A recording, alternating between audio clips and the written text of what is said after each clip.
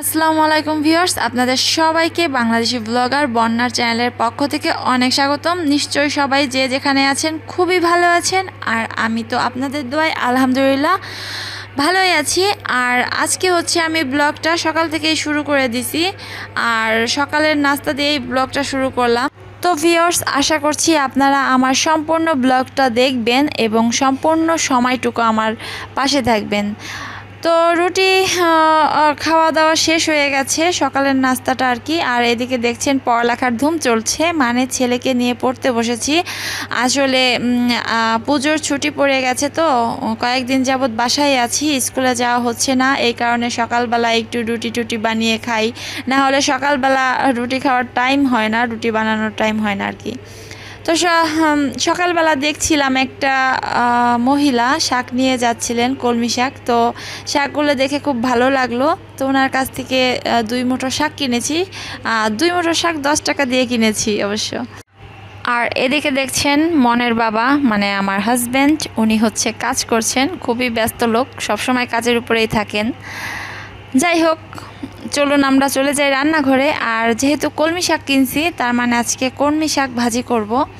তো কলমি শাক ভাজির জন্য আমি তো দেখতেই পেলেন কড়াইতে তেল দিয়ে দিয়েছি, আর হচ্ছে দিয়ে দিলাম 2টো বড় বড় শুকনা লঙ্কা। অবশ্য এখনও হচ্ছে আমি কাঁচা বাগারে রান্না করব। আবার অনেকে আছে কলমি শাক হচ্ছে আগে সিদ্ধ করে পরে বাগার দিয়ে রাঁধে, কিন্তু পরে বাগার দেয়, কিন্তু আমি একেবারে যে কোনো শাকই কাঁচা বাগারে রান্না করি। আর এখানে বাগারের জন্য আমি পেঁয়াজ কুচি আর রসুন কুচি দিয়ে দিছি। এগুলো এখন বেশ একটু লাল লাল করে ভেজে নেব। আর এগুলো সবই হচ্ছে আমার আম্মু কেটে টেটে দিছে।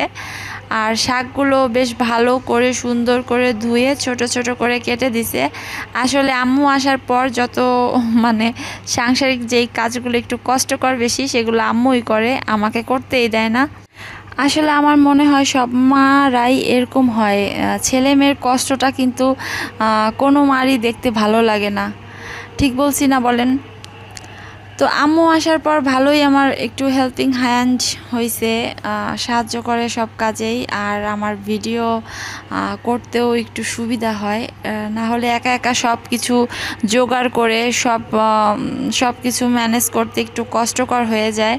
তারপরে আবার ছোটোখাটো একটা তো চাকরি করি, সেটা তো আপনারা হয়তো যারা আমার চ্যানেল দেখছেন, আপনারা আমার পুরান বন্ধুরা আছেন, সবাই জানেন। তারপরে আমার স্টুডেন্ট আছে, একটু কষ্টকর হয়ে যায়, কিন্তু আজ কয়েকদিন যাবৎ বেশ ভালোই লাগছে, কাজ করে অনেক আনন্দ পাচ্ছি। আর জানি না আম্মু চলে গেলে অনেক খারাপ লাগবে, অনেক কষ্ট লাগবে। যাই হোক, আমার এখানে কলমি শাকটা রান্না হয়ে গেছে, ভাজা ভাজা করে ফেলছি।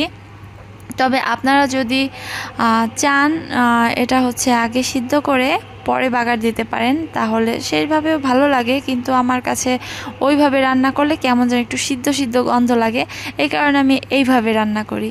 যাই হোক, রান্নাটা হচ্ছে যার যার একটা নিজস্ব ব্যাপার, ঠিক না?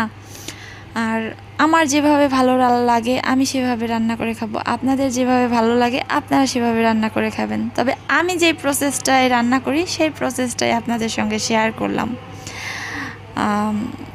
আর এখানে আমার কলমি শাক তো রাঁধা হয়ে গেছে। আর আজকে আমি ইলিশ মাছ রান্না করব, কারণ আমার আম্মু ইলিশ মাছ অনেক পছন্দ করে, আর এর জন্য আজকে ইলিশ মাছ রান্না করব। আর এর জন্য পেঁয়াজ আর রসুন দিছি, আর এর মধ্যে হলুদ দিছি, আর একটু পানি দিছি, কারণ মশলাটা একটু পানি দিলে হয় কি, মশলার রঙটা অনেক সুন্দর থাকে, মশলাটা পড়ে না। এখন আমি সব কিছু দিয়ে বেশ ভালো করে একটু কষিয়ে নিব মাছটা। আর অনেকে আছেন যে ইলিশ মাছে রসুন খান না, এখানে আমি স্বাদ অনুযায়ী লবণ দিয়ে দিয়েছি, রসুন খান না তারা রসুনটা স্কিপ করতে পারেন। তারপর অনেকে আছে যে শুকনা মরিচও খান না, অ্যাসিডিটির সমস্যা আছে, ওই মানে এরকম হয়তো যদি কেউ থেকে থাকেন তাহলে এটা স্কিপ করতে পারেন, এর জন্য স্বাদের কোনো পরিবর্তন ঘটবে না আর কি। তো যাই হোক, আমি মাছগুলো এখন কষিয়ে নেব।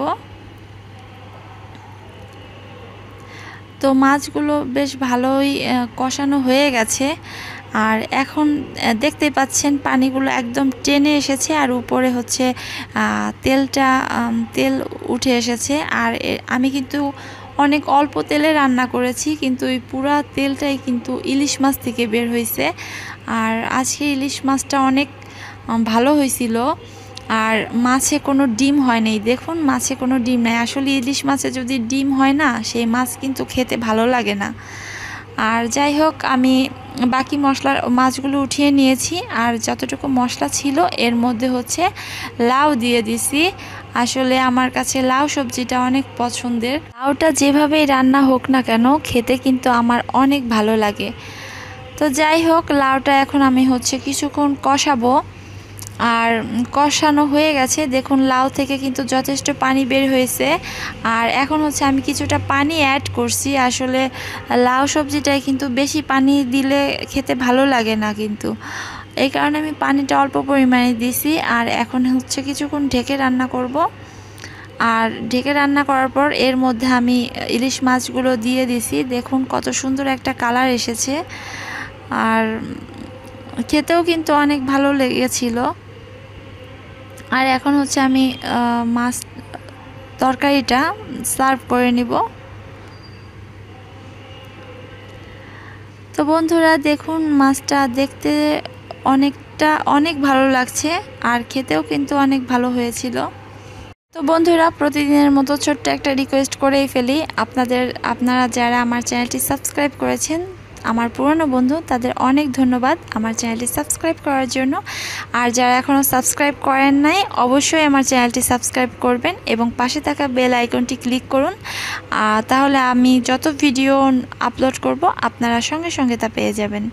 আর এখানে হচ্ছে দুপুরের খাওয়া দাওয়া শেষ, আর এখন হচ্ছে সন্ধ্যা। আর আম্মু হচ্ছে মুড়ি মাখাচ্ছে। আসলে সন্ধ্যার দিকে একটু বৃষ্টি বৃষ্টি হয়েছিল, আর বৃষ্টি হলে কিন্তু মুড়ি মাখা খেতে দারুণ লাগে। আর এটা শুধু বাঙালিরাই বুঝবে, কারণ আমরা যারা বাঙালি আছি, এই বৃষ্টি নামলে সরিষার তেল দিয়ে কাঁচামরিচ পেঁয়াজ দিয়ে মুড়ি মাখা, এটা কিন্তু আমাদের অনেক পছন্দের একটি খাবার, তাই না বলুন? তো আম্মু হচ্ছে মুড়িটা মাখাচ্ছে, আর আম্মুর হাতের মুড়ি মাখা খেতে তো আরও ভালো লাগে। আর সব মিলিয়ে আজকের দিনটা অনেক ভালোই কেটেছে। ব্যস্ততা তো আছেই, তার মাঝে মাঝে আনন্দও আছে। ব্যস্ততাও কিন্তু একটা আনন্দ, তাই না?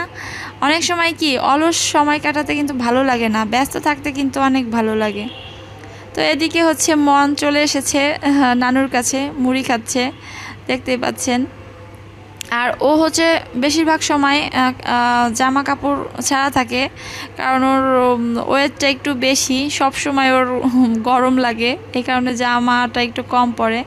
তো আমরা হচ্ছে সবাই একসঙ্গে মুড়ি মাখা খাচ্ছি, খুবই ভালো লাগছে। আর আম্মুর সাথে সময় কাটাতে আমার সব সময় খুব ভালো লাগে। তো বন্ধুরা, আমার আজকের ব্লগটা কেমন লাগলো অবশ্যই আমাকে কমেন্ট করে জানাবেন।